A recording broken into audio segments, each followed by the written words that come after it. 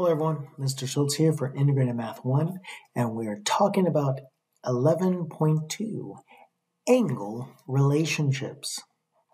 So let's write that in, angle relationships. Make sure that you write your first name and your last name, as well as your period number, in the top right-hand corner. So one more time, we're dealing with angle relationships. So basically, we're going to talk about some complementary and supplementary angles.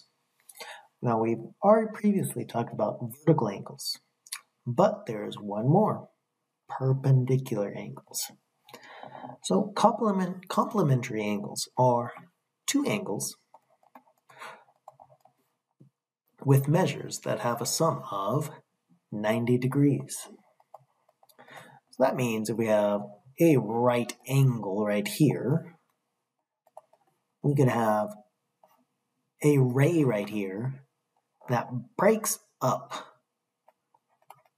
this 90-degree angles into two different parts. And those added together, let's call this angle A and this angle B.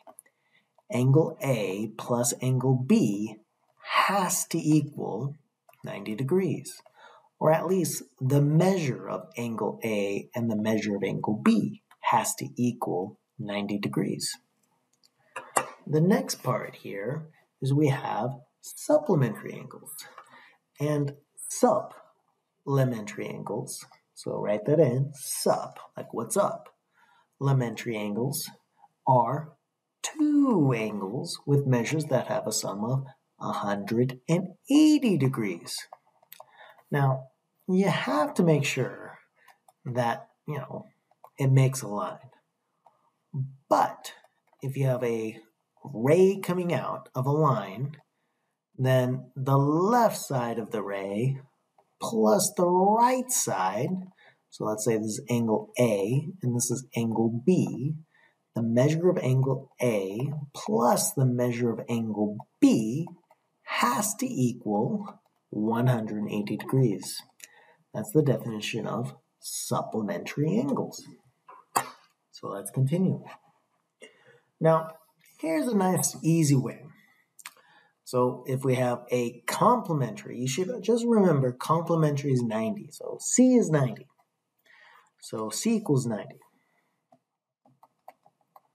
So if you have two complementaries, it makes an S symbol. So if you have C and C put together, that's equal to 90 plus 90 or 180. So S is equal to 180 degrees. That's my little trick to remember. Complementary 90, 90, 90, 180. So, pre-example setup. So first up, we have to understand, hey, is it going to be complementary or supplementary? After that, we have to determine the relationship between the two angles. So this plus this equals 90 degrees, or this plus this equals 180 degrees. Now, we'll probably have, at least two unknowns. So there's two unknowns. And so we're going to have to use one of the relationships to get rid of one. So if we know 3x plus 2x equals 90 degrees, well, we combine the x's together and then boom, 5x equals 90 degrees, divide by 5 on both sides, figure out what x is, and then bada bing, bada boom, we figure out what is the measures of each of the angles. So now let's do some examples to finalize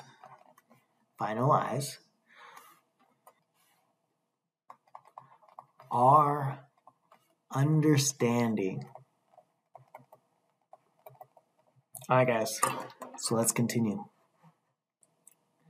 So, example 1, complementary and supplementary angles. So it says find the measures of two supplementary angles if the difference between the measures of the angles is 35. So hey, I know, hey, this is x and y. So I know x plus y equals 180. And I know, hey, this is the bigger one. I know that x minus y equals 35. Well, this looks like, if you remember in 8th grade, this is looks like, what does it look like? It looks like the system of equations. Well,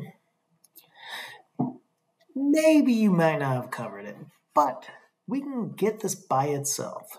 We could be like, hey, I want to get x by itself, so I'm going to add y to both sides. If I get x by itself right here, I'm going to say, hey, look, x is equal to 35 plus y.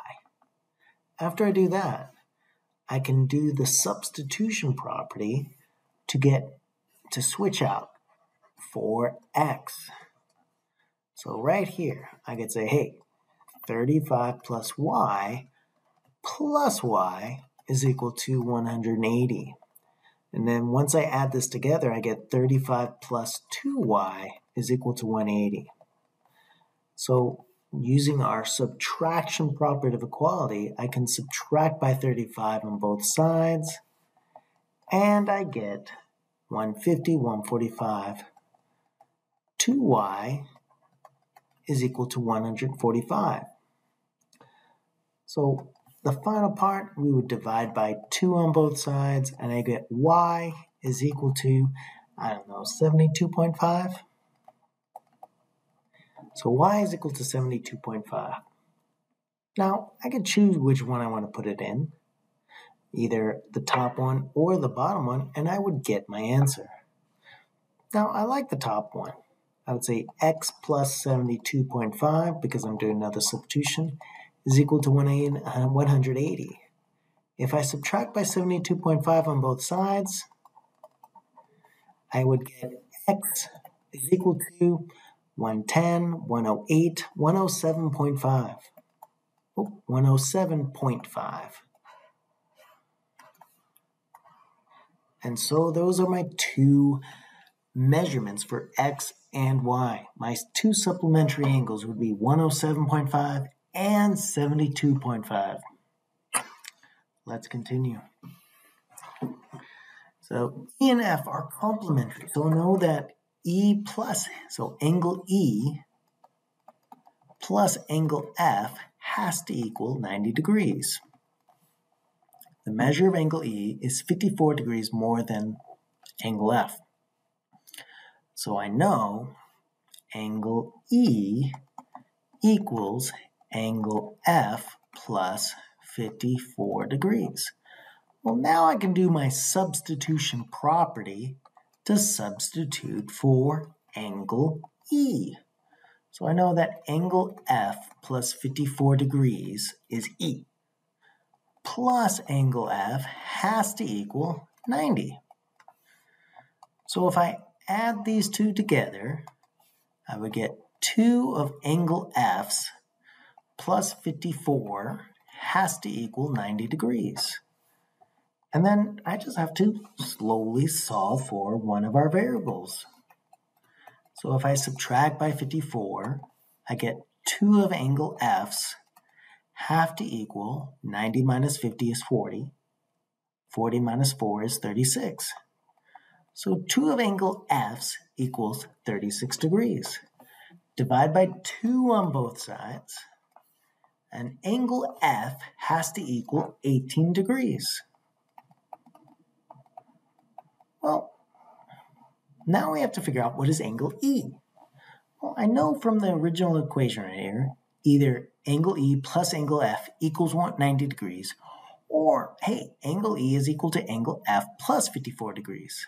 I like the bottom one this time, but I could do the top. So 18 degrees plus 54 has to equal E.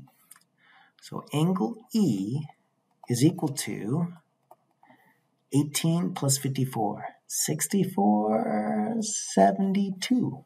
So angle E has to be 72 degrees. Box that answer. So now we figured out the angles of each one of these. So when you're solving these, you have to figure out, is it complementary or supplementary? Like looking at this, we understand, hey, these two added together have to equal what? 90 or 180? Well, that's 90 for this one. For the next one, it's saying it's supplement. So it's, hey, we have to solve it differently. All right, so what I'm going to ask you guys to do is solve the next few by yourself, and I'm going to go on and we're going to do perpendicular. So let's go on. So perpendiculars, let's write this in. Well, perpendicular lines are two lines that intersect and create right angles, or angles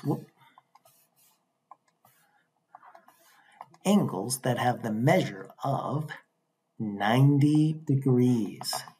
They will normally have a right angle symbol. So if we have two perpendicular lines, they will normally have this symbol right here.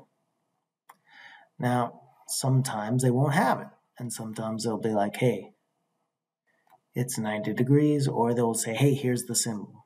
So it's up to you to figure out, hey, is this perpendicular or not? So let's finish this up. Example 2, perpendicular lines. All right, so it says rays BA and BC are perpendicular. All right, well, BA and BC are perpendicular. All right, cool. So it says point D lies in the interior. Okay, so D is right here, somewhere inside the interior of ABC. If ABD is 3R plus 5 and DBC is 5R minus 27, find ABD and DBC. Okay, well, let me just look at this and be like, bro, looking at this, I understand, hey, look, I know these two added together have to equal 90 degrees. It's basically, hey, these are complementary angles. So I understand that, hey, 3R plus 5 plus 5R minus 27 has to equal 90 degrees. So if I add these together, I would eventually get 8R minus 22 is equal to 90. Add 22 to both sides. 102 is equal to 8R. Oh, geez. Now I have to get my calculator out because I'm like, what is 102 divided by 8? So I think R is equal to 12.75. Well, what we would now need to do is we take that information and figure out the measure of ABD, angle ABD. So ABD is 3R plus 5. So we do 3 times 12.75 plus 5. Well, I'll just get the calculator out and go 3 times this. So I get 37.5, 38.25, and then plus 5, 38.25. So plus 5, 38, 40, 43.25. Now I could actually just figure out what, no, I'm going to circle it. This is the other one. This is the measure of angle ABD, DBC. DBC, I can figure out this right here. This is what's circled. 5 times 12.75 minus 27. Or, hey, I know 90 minus this will be the answer. So if I subtract 90 by this, 90 minus 40 is 50, 47, 46.75. All right, guys. Oh, and finally, hey, should be in degrees. Don't forget, you are going to have to figure out what is the relationship and how they are related. So go ahead and solve the next few, and I will help you in class. Bye, everybody.